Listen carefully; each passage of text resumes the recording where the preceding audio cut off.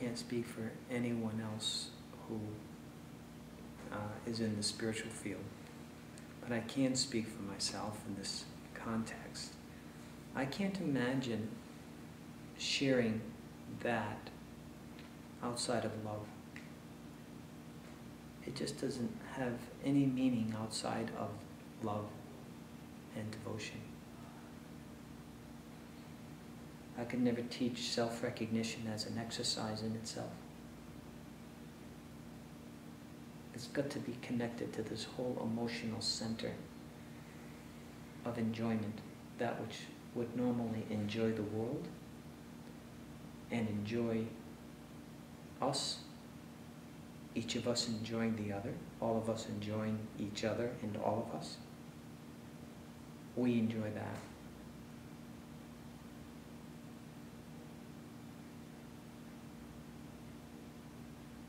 So the key is to just remain as an enjoyer.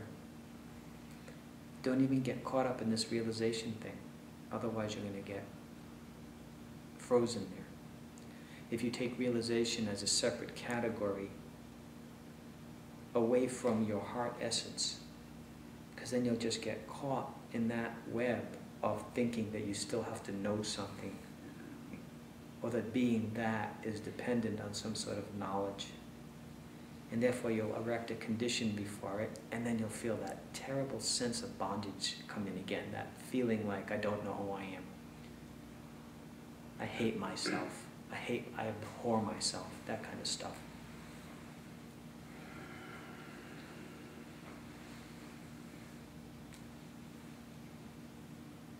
So to float in I am that is to float in we are love. I am love, we are love.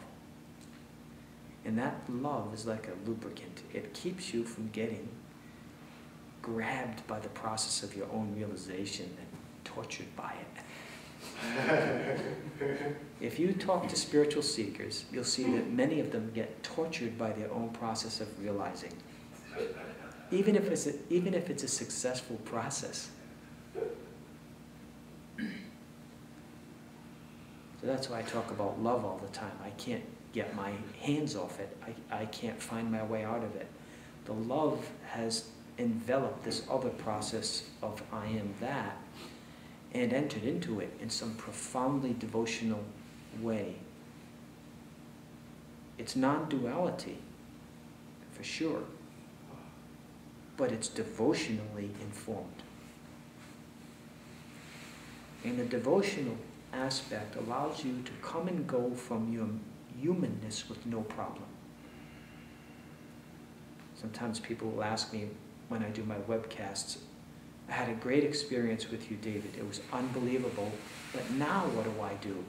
See, somehow that I has come back in. It got its teeth out and it sunk those teeth right back in. And so when I hear that, I think, oh, only the process of realization is going on. The devotion hasn't yet come up inside that.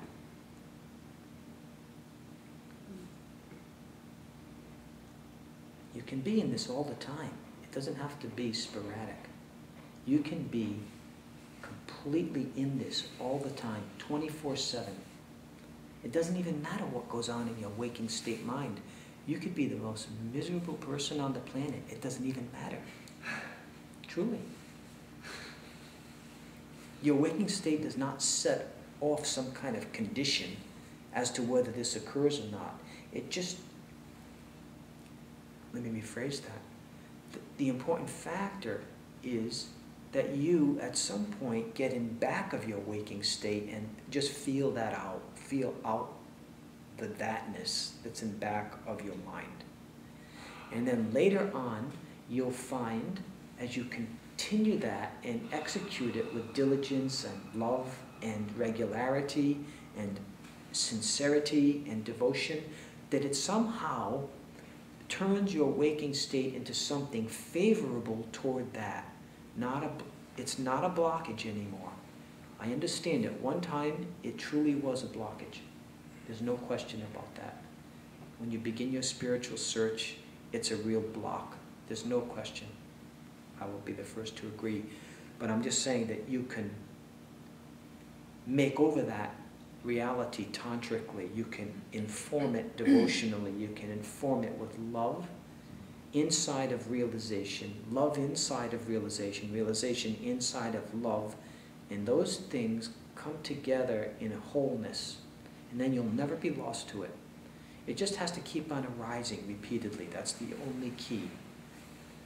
Your process must continue unobstructed for some time. I won't say how long that's going to be because I honestly don't know from person to person. But there's some kind of extended process, a love-making process, a process of communion, of communing, of socializing yourself with that non-dual core. And then getting yourself to feel and breathe and relax into it. Your humanness marries it, it binds to it, and then that's it, it's finished.